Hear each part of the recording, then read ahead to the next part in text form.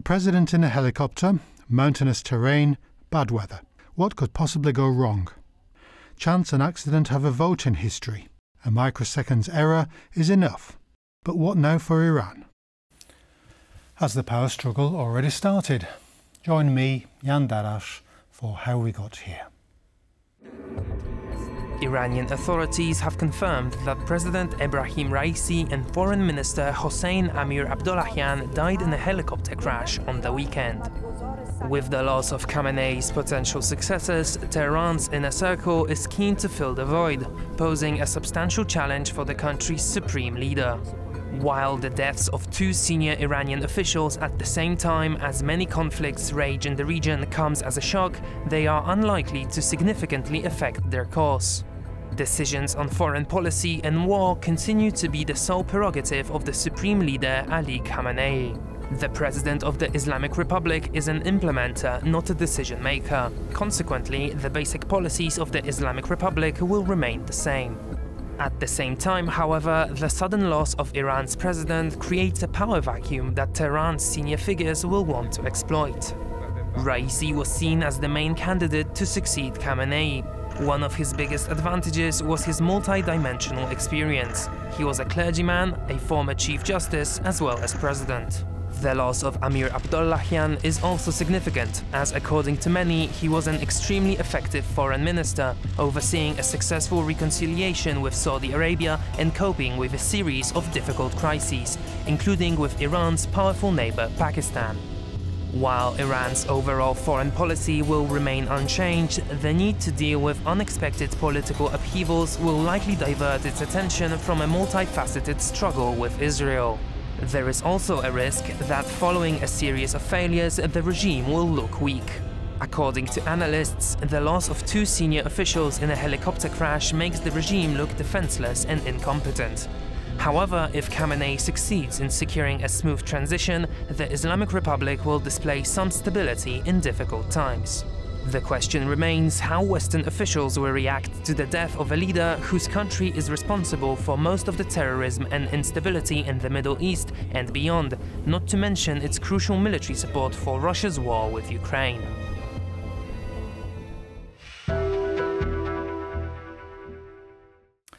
Our guest today is Łukasz Przybyszewski. He's the founder of the Abhaseed Foundation Fund. Welcome once more to the programme. Great to have you. Thank you. Thank you for having me. Before we enter into the intricacies of the current Iranian political scene, presumably we can dismiss the helicopter crash as an accident, although there probably will be conspiracy theories rife as we speak. Yes, I mean the conspiracy theories will colported published just right away. Yeah. The news came out that the chopper actually had either a hard landing or that it crashed. Yeah.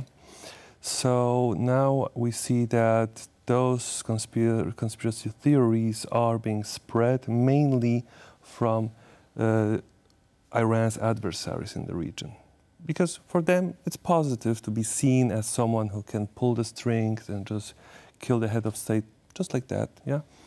So it's more like a terrorizing information campaign now, disinformation campaign. Are these Israeli, Iraqi, Pakistani? Iran has so many adversaries in the region that it's really hard to tell who is actually paying for it. Yeah, because that's the main question. We could have, for example, a team, a disinformation team built in Vietnam. Yeah, but they're paid by someone else. So. It's really, I mean, attribution here, it's a hard thing, but we can assume that is, of course, most likely Israel, perhaps to some degree Turkey, perhaps to some degree Saudi Arabia. That's debatable.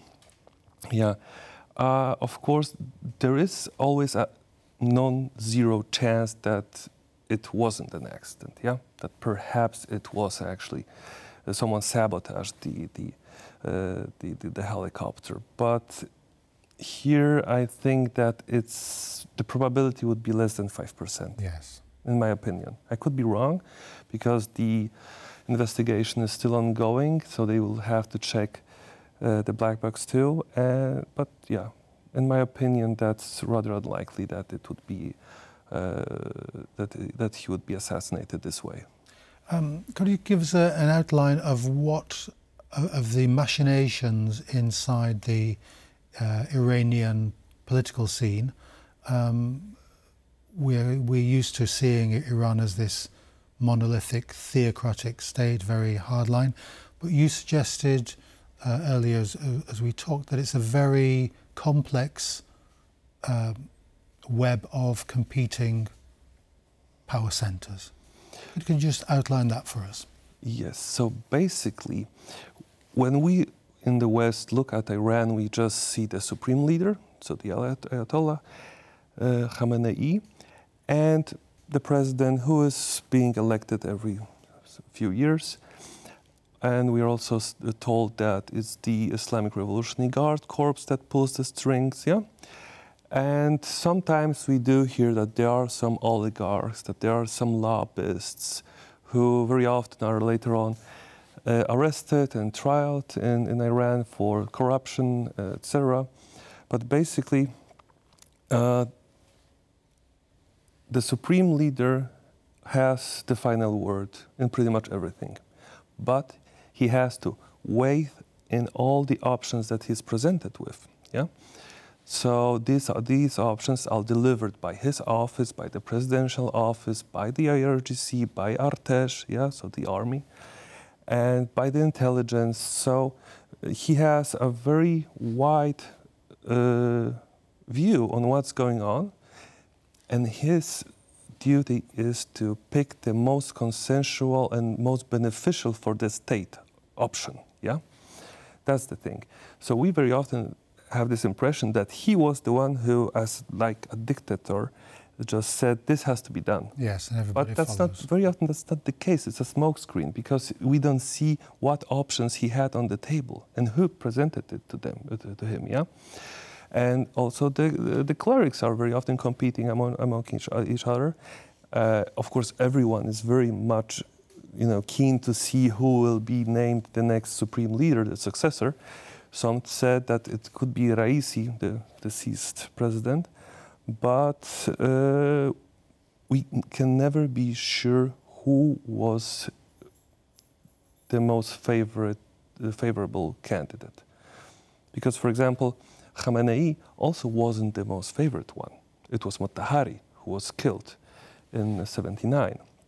So we see that it doesn't often needs to be the case that it's Raisi, maybe it's someone else who will be the next supreme leader. But we also have oligarchs in Iran. We also have parastatal foundations, the so-called boniots, which are like the toppings of huge conglomerates.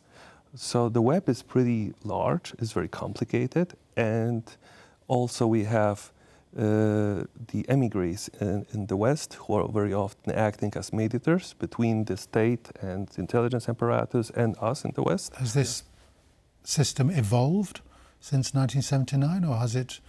Yes, the system has evolved. How did it start? The system has evolved because at the beginning we had the office of the Prime Minister. It was abolished, and then Iran just had the presidential office plus the supreme leader. And the system did evolve, and what I wanted to say just a moment ago was that aside of just picking the best option for the state as a whole and for the survival of this system, Khamenei, the supreme leader, also has to clean up the stage very often, meaning that he has to cut through the conflicts that are arising among competing power centers, etc. Sometimes, perhaps, it means that someone needs to be assassinated, who knows, yeah? But very often, he just needs to know what's happening in the state and finding the best solution, or the perfect scapegoat, or the real person who is behind something, yeah? Because for example, we had this case of Rafsanjani, who was the president of Iran in the 90s, yeah? Some people said he was murdered because he had a heart attack in his swimming pool, and he drowned, he died. Some were saying that, okay, those protests in 2009, they were unavoidable, they had to happen, but perhaps they were also co-orchestrated in such a way that, for example, Mousavi could get arrested, Karoubi could get arrested. So people who perhaps Khamenei has seen as competitors to the will of others who actually have a better idea on how to run the state later on, yeah? So that's basically... You stress the idea of picking the top policy, the most favourable policy. But what role does personality play in this? It depends on what... Or is there a general consensus about Iranian policy, and the personalities involved are just more or less in accord? How do you see that?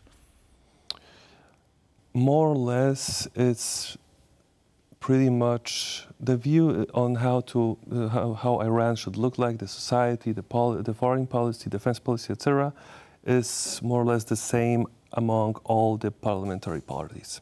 It's actually those formations are not parties. It's more like parliamentary groups, because there are no formal parties in Iran, so to say, technically, so to say, yeah.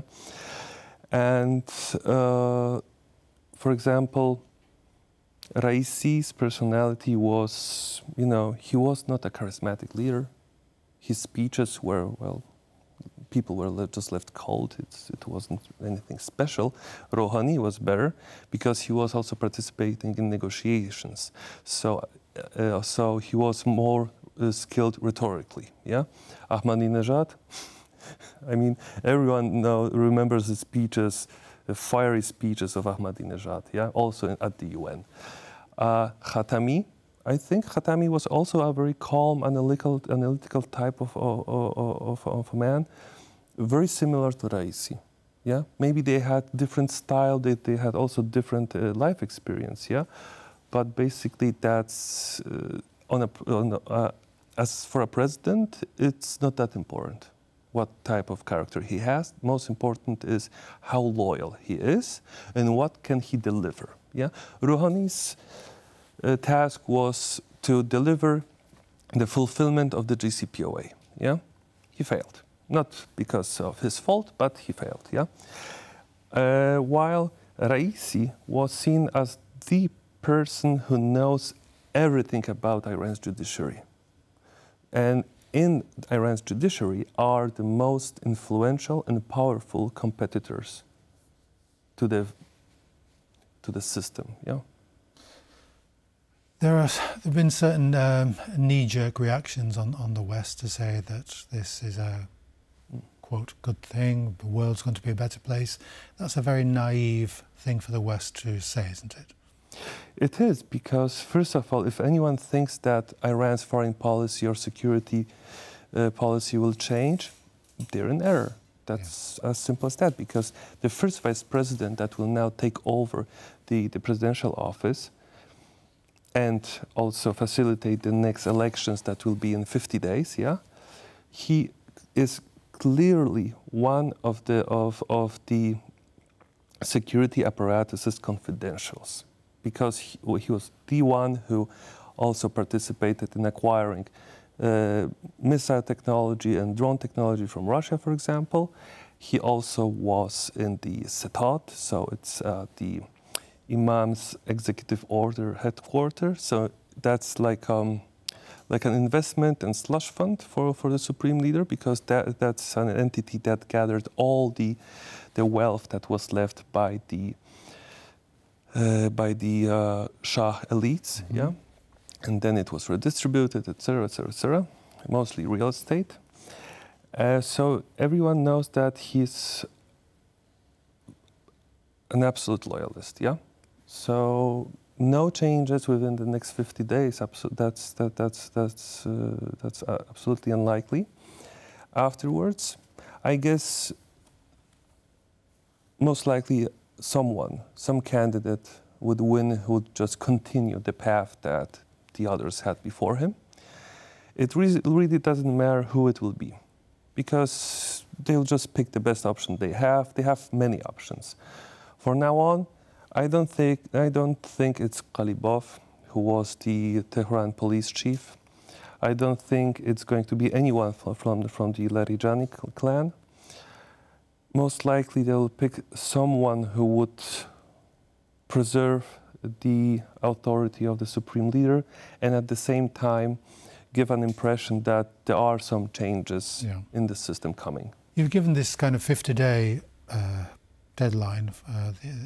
Is that going to be a hard and fast date, or do these is this jostling for power, can that go on for an indefinite period of time? I mean, jostling for power in Iran goes all the time. That's the thing. So once the new president will be elected, we'll see that the competition in the backstage will still be ongoing. That's unavoidable. But it doesn't mean that Iran will turn into chaos. It doesn't mean that in Iran we'll see major demonstrations popping up, etc., because that's just not this case. That's not an event that would trigger those. Yeah. Yes. So it's a kind of wishful thinking on behalf of the critics of the Iranian regime that this accident, this effort by chance that's been presented, is going to ipso facto going to lead to a change. And you quite rightly said we shouldn't expect that. Yeah, I mean, perhaps in Israel someone will see this tragic event, because it's tragic, objectively speaking, yeah. As, I don't know, God's hand, who knows, because now they really, who would attack Iran now, yeah, as a retaliation for what Iran did? It just wouldn't make any sense now. Yes. So out of this secretive society we need to have patience, and eventually they will formulate a resolution to the problem themselves, won't they? Most likely, yes. Okay, unfortunately we've run out of time, but thank you very much, Łukasz Przybyszewski, for coming onto the programme and trying to shed some light into this area. So thank you very much. Thank you so much. Thank you. And that's it.